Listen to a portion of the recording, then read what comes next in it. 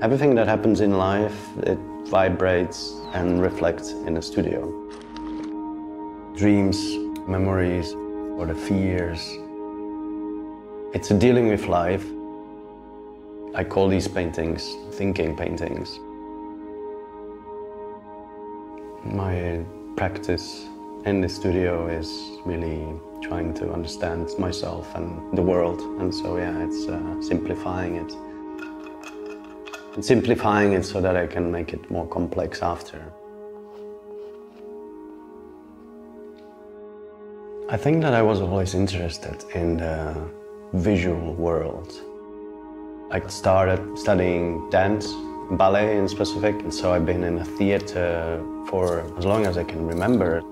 What's interesting to me from the performing world to the visual world is the fact that it's very in the moment. It's an experience and it comes and goes.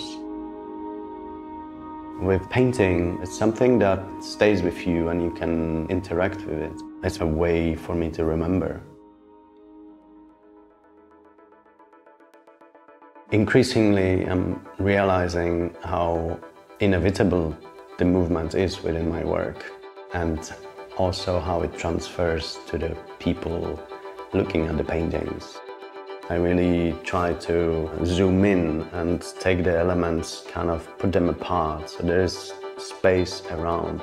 That way you feel like actually you can kind of walk through the painting and walk to the next layer, and then beyond that, the paintings are very much going through a set of motions, so it just depends when I feel that the dance should stop.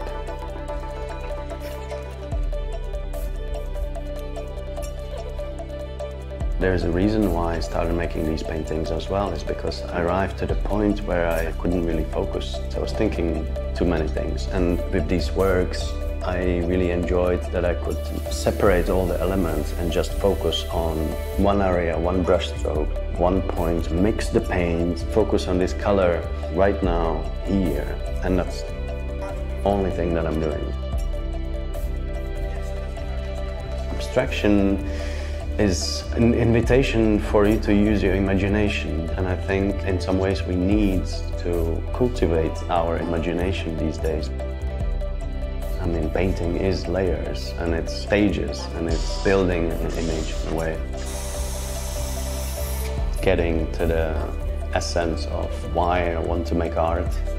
Every day you come here to the studio and your job is to extract the ideas and to understand your subconscious, to get closer to a certain ideal painting, and realizing that never happens, so you come next day and you try it. I think that in the end, it's a process of growing. Everything that happens in life, it vibrates and reflects in a studio. It just never stops.